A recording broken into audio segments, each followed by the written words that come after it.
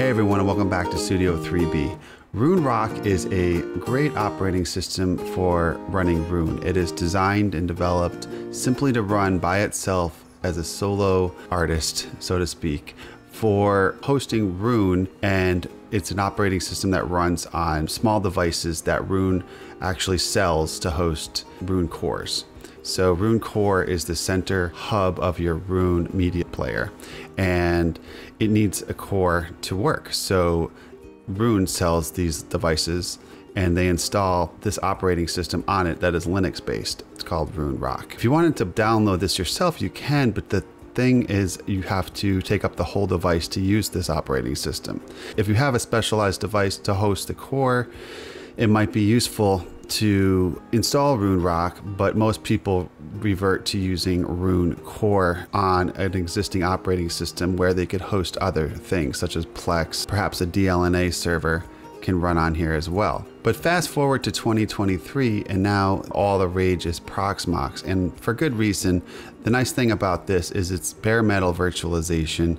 It is an environment that runs VMs natively on the operating system, so you take full advantage of the hardware acceleration. This is a very powerful thing.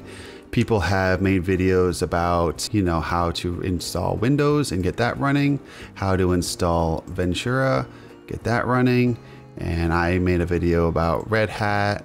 And now what I'm suggesting is capturing Roon ROCK and putting it in a Proxmox virtual environment, because a couple things about running Roon server combined with a regular operating system, it seems to bloat the memory usage over time, and it takes up a lot of the memory for no good reason seemingly. The CPU usage seems to be a lot more as well. Nothing out of control there, but Roon ROCK seems to be tuned to host Roon, and since you may not want to take over a whole machine to install it, you could just put it right here in a VM and take up part of your machine. So I'm going to just go through the steps here on what I did to get this installed. So basically what you do is, then the links are in the description. First you go to Google and you type in Roon ROCK install guide. And you click on that. It takes you to this install guide and it tells you what to do. So you go to the download section and it says you can download the image from here. So you click that image and that downloads a img.gz file. Then you're going to go to Etcher. Etcher is a program. Download that. You're going to download Etcher. And when that's installed, you take a USB. It doesn't need to be very large. It just needs to be large enough to hold Roon, which according to this is 336 megs compressed. It's under 500 megs expanded. So a gigabyte thumb drive might be good enough. So I inserted my thumb drive. Now you're going to go and run Etcher. And you say flash from file. You select the GZ file. It will automatically expand the GZ for you, or you can expand it and just select the IMG file. Then once that's selected, select target. You select your USB. Select one, and then you say flash. You put your password in. And that takes about 1 or 2 minutes. Okay, great. When you're done, it's going to say flash complete. So just go ahead and close that. Now your USB drive has Roon ROCK on it. So one thing you're going to need to get this done is a extra keyboard. When you're installing Roon ROCK on your Proxmox environment, you're going to need to do device pass-through to the Proxmox VM for this USB keyboard. It's really the only way to interact with the installer. It won't work through the console. So go ahead and find yourself a second keyboard. Hopefully you have one lying around. It's kind of hard to do with just one keyboard and swapping it back and forth. So I'm gonna go get the second keyboard. Okay, once you've got your second keyboard inserted into the USB port of your server that's running Proxmox, you're also going to take the USB drive, take it out of your computer, and put that in another USB drive in the server. So I already have my Roon ROCK installation right here, but I'm going to go ahead and create a second one. What I'm going to do, so there's no port conflicts, this is my current running installation, and I'm just going to go ahead and power this down. Okay. So I'm gonna go ahead and create this new virtual machine. So I'm gonna go to here and I'm gonna say create VM, and I'm gonna create it on this node, VM ID, whatever number you'd like. I'm gonna call it Roon ROCK Demo.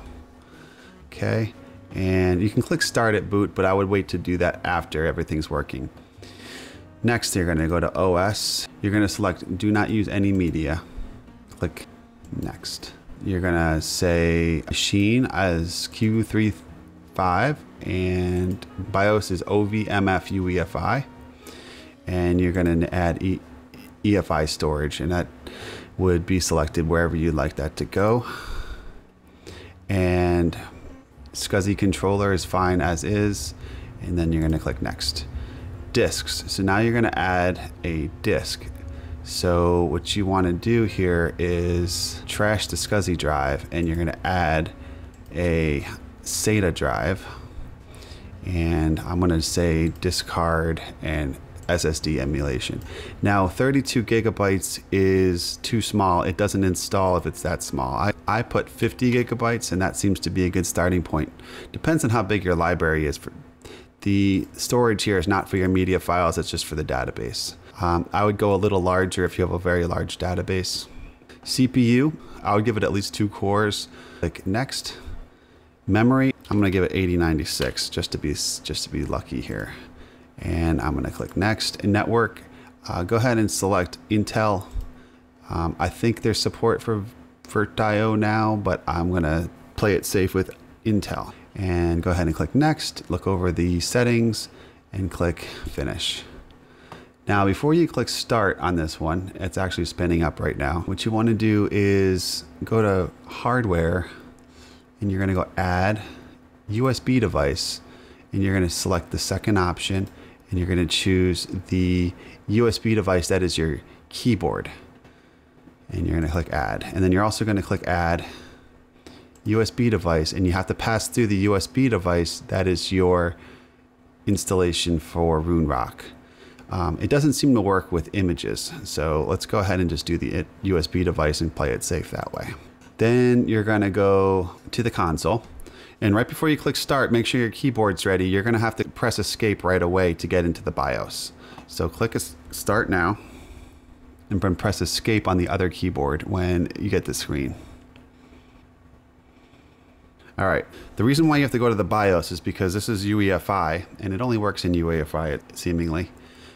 You need to go to Device Manager, Secure Boot Configuration, go to the X, and then click under Attempt Secure Boot, click Spacebar, and that will clear it.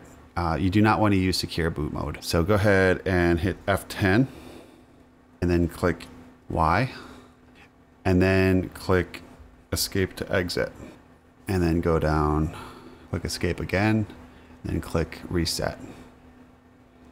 It won't boot with Secure Boot on. Then you're going to press Escape again on the reboot. Go to Boot Manager. Go to the UEFI USB drive. Press Enter. You should see this. It's the installation menu. Press 1 to install this. There's only one disk, so just press 1. And press Y to confirm.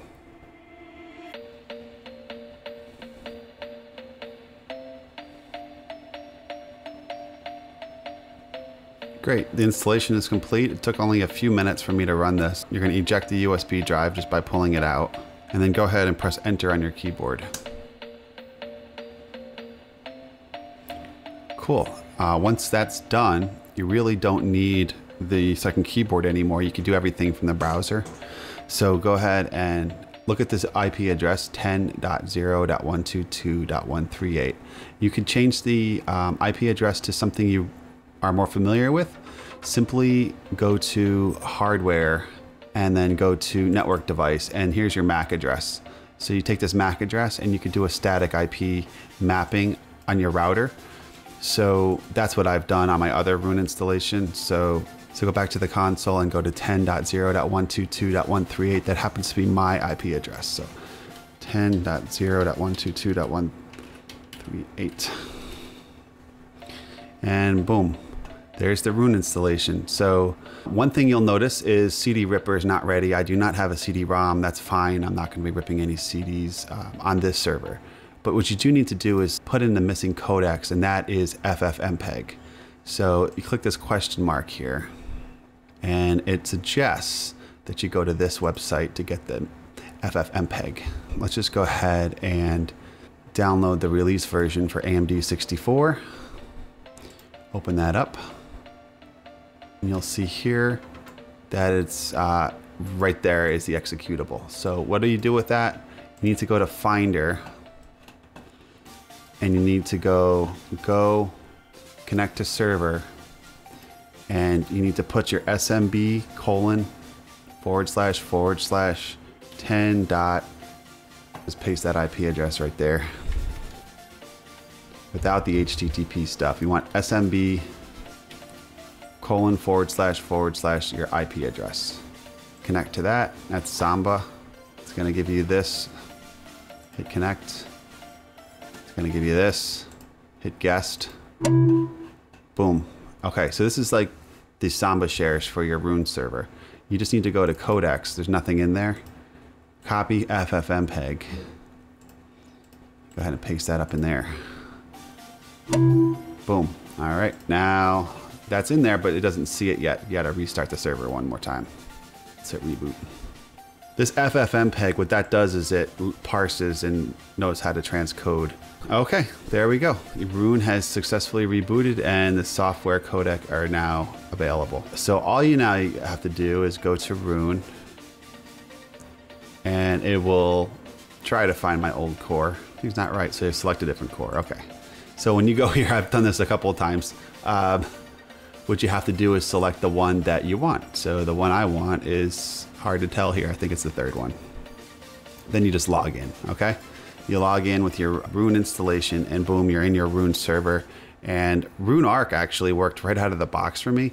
Assuming you have NAT PMP to let the Roon server configure the router to be seen by the public through a particular port for port forwarding.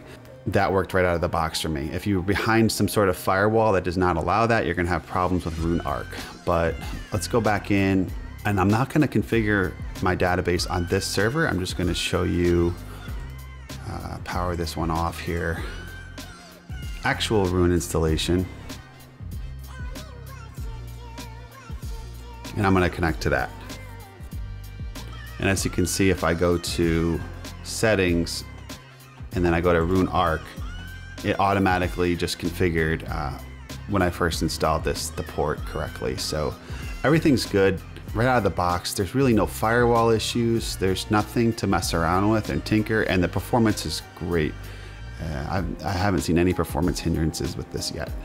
So, and I've been running this all day. I'll get back to you in a couple days to see if the memory starts ballooning like the other environments did when I had it running side by side with Plex and other things like that in Linux environment.